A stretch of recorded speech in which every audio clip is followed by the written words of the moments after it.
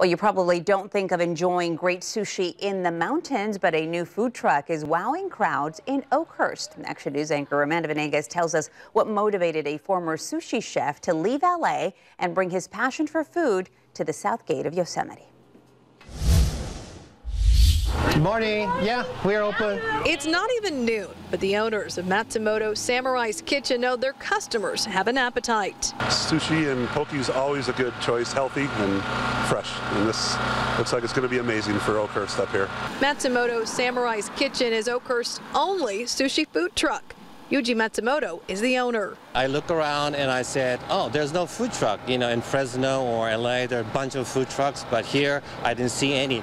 So I said, why don't we do a food truck here? It's only been open 2 weeks and already winning over customers from across the valley.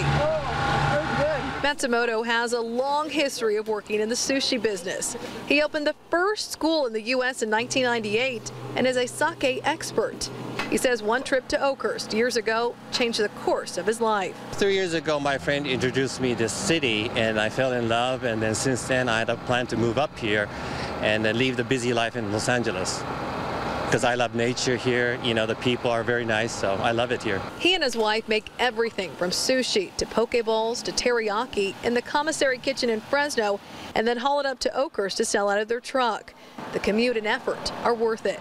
We've been running out of food at least within 2 hours. So, you know, so much, you can carry so much in this small truck. Customers have an appetite for his food and his story. This is like a real life example of somebody, you know, taking their dream, taking their passion, and then going and taking it on tour. Matsumoto was born in Japan and says he wants to bring that food to everyone. I know sushi is a really big deal. My kids drive to Fresno and drive all over to try and get it, so I'll have to give it a try. A passion for Japanese food in the mountains that's spreading. Matsumoto's Samurai's Kitchen is open to customers Wednesday through Sunday, and if business keeps growing, they plan to expand their food truck.